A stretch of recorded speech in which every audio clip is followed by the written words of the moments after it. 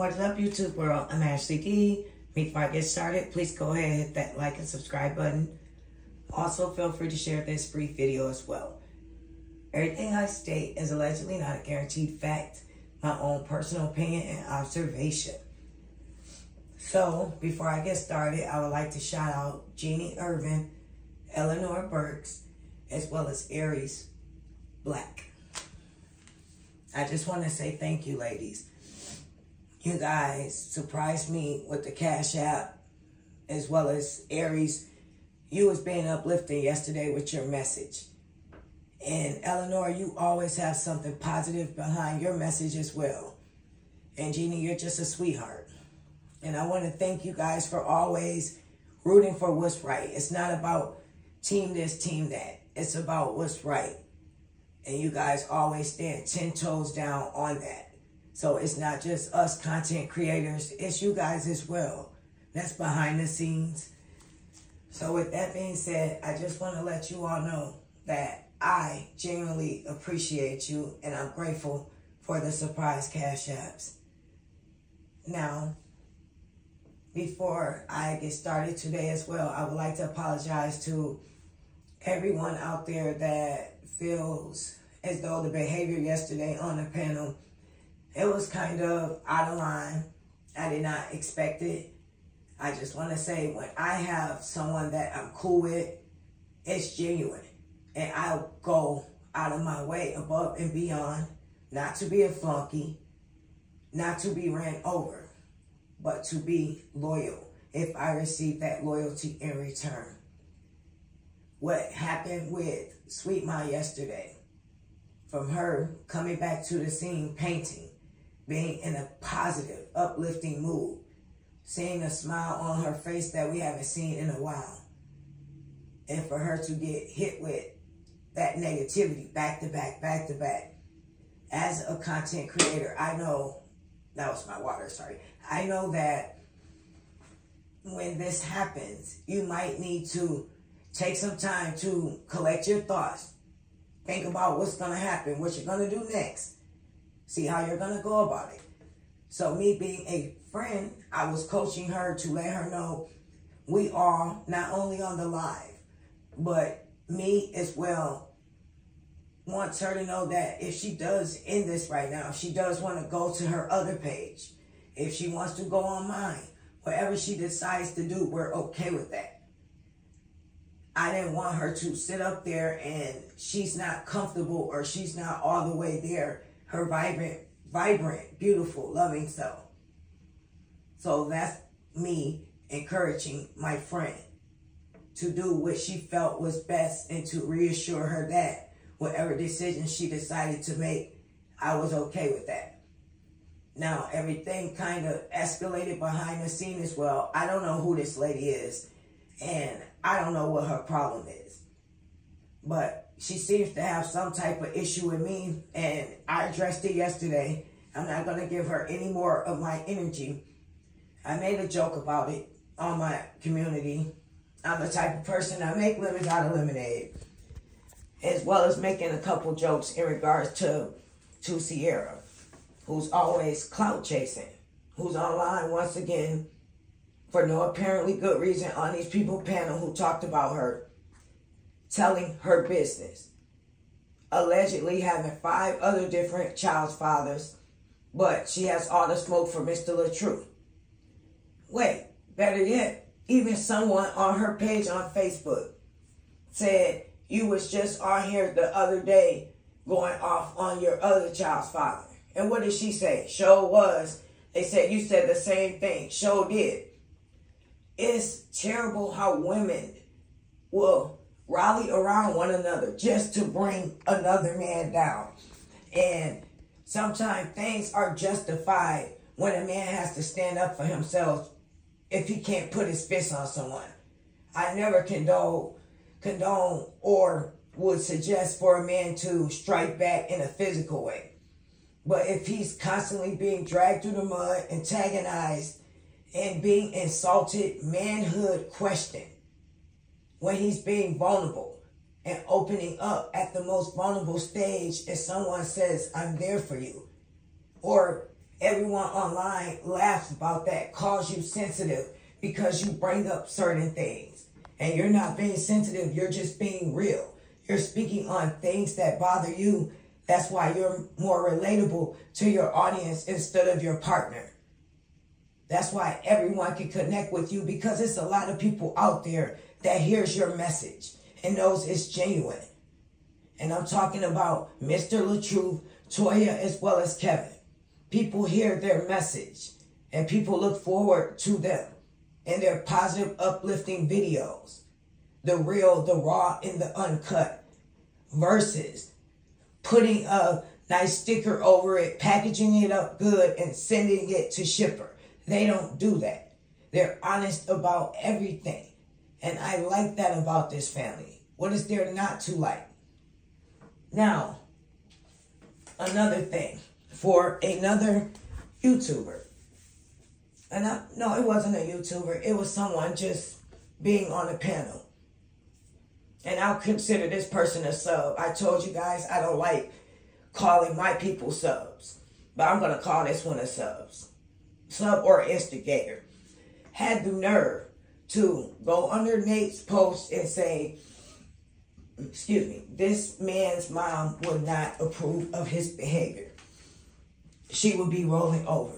First of all, how dare you speak on what someone else's mother would approve of?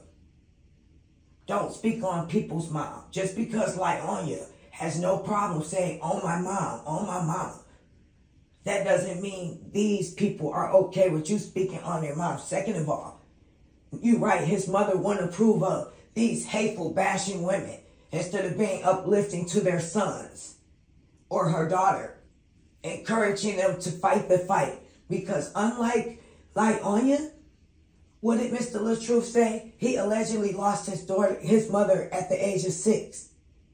So imagine how lost and broken those kids must have felt to lose their mom at such a tragic age and have to process the fact that she's never coming back.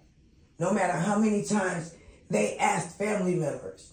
Days went by, weeks, months. They still was not old enough to understand that. And even when they thought they would understand it, they probably went back to square one and once again started asking about her because they couldn't process it. The more older they became, the more realer it became, and they finally had to come to the realization that their mom was no longer here and she was not coming back. So when I see a positive family that are speaking on surviving something at such a young age that's so devastating, encouraging others to be great, not to mention, to stand in your truth as well as your religion. People can say they don't believe in what Mr. Kevin believes. However, that's okay. His message is still positive. He still does not criticize you for what you believe. And he still, most importantly, encourage you to do the right thing. Encourage you to better yourselves. So when these people come at this family and try to take their platform down, try to silence them, try to continue to hit them where it hurts, it bothers me in my spirit. Mr. LaTruth lost his mom at such a young age. She didn't get a chance to see his kids. She didn't get a chance to see him graduate from high school. She won't have a chance to see his grandkids. She didn't get a chance to see what him and the siblings have turned their lives into something great and made it into something positive. She didn't get a chance to see them survive cancer. She didn't get a chance to see him survive a second cancer that he's still going through and continuing to push forward without losing himself. Now, the funniest thing is, Miss Lieonya also stated that she felt like she was a child. She became a child. He turned her into a child. Okay, I can see where she says that and where she's coming from. You would feel like a child if you were a half mom and a half wife. If your husband made you take accountability for doing the basic necessities around the house, for combing your kids' hair, getting them dressed, getting them to school on time, making sure homework is done, making sure you cook, all the things that a wife does, and taking on that role when you sign up for better or worse. I mean, he did clearly a lot of those tasks and duties as well. He helped you from doing the haircuts to teaching them things, teaching them how to cook, the same things that you never done on camera. Up until now, when we speak on, he's done that with them. To even your reenactment of the pranks. And the same thing that this man has shared with you about not having a mom. It's the same raw and soft spot that not only you, but now your handlers have a nerve to try to hit him where it hurts. Since you guys can't hurt him by words. You can't hit him physically, mentally, verbally. You have to keep digging in a raw spot. Not only for him, but his siblings. They might not say anything about it, but I guarantee you it bothers him. For someone to speak bad of your mother, it hurts. Clearly, Miss Lieonya don't care. And then everyone wants to use an excuse of, she's so young, she needs time, she hasn't fully developed yet. This is a grown woman we're talking about. She is going to be more of a woman now than she would ever be. Let's clear that up. She grew up with her mom, whether she was in the household with her or she switched back and forth from her mother to her father. Clearly, she grew up with a mother. Her mother had a chance to see her 3 kids. She had a chance to have those special moments with her mother that Mr. LaTruth and his siblings was unfortunately cheated out of. Excuse me, I'm a little passionate, so I'm getting a little tongue-tied. But they didn't have that opportunity. So for not only this woman to constantly say, oh, my mom, disrespect her mom repeatedly like that, but to dig at him and say, I don't want to be your mom. I don't want to be this and that. You need to heal those childhood wounds. And then you command other people for doing so in the bashing. And you say you didn't think he was fully healed. Excuse me. And also, you didn't want to be a mom again, but yet you adopt a whole man-child. You adopt a whole man-child and was willing to take care of this man. To be a mother to him. You read a card to him on live. Something that was supposed to be sweet, a romantic moment, a romantic gesture. And just like always, what did he do? Shoe fly, don't bother me. That's what he did to you. He shooed you off of him. He did not show any care or concern about that card. He basically was acting as though, move girl, come on, let's cook these shrimp like we've been doing. Let's continue to overcook these shrimp. Let me let you get this scene and let's beat it. And you can cut these cameras off soon. Because I'm ready to stop acting now. I'm tired of pretending right now. I'm over it. Let's hurry up and cook. We're not this happy couple that we appear to be on camera. We know that. The gig's been up. So I was compelled to make this video based off of that. As well as it's another thing that I wanted to touch on. That was, I felt like, a soft spot for this man as well as his family. But I think I've pretty much covered everything. I spoke on the women coming to the panel bashing, bringing up his mother no longer being here. Her complaining about how she felt like a child having to do the normal duties that a wife does. And I'm not saying a wife has to cook. But you're a mother. You should comb your kids' hair.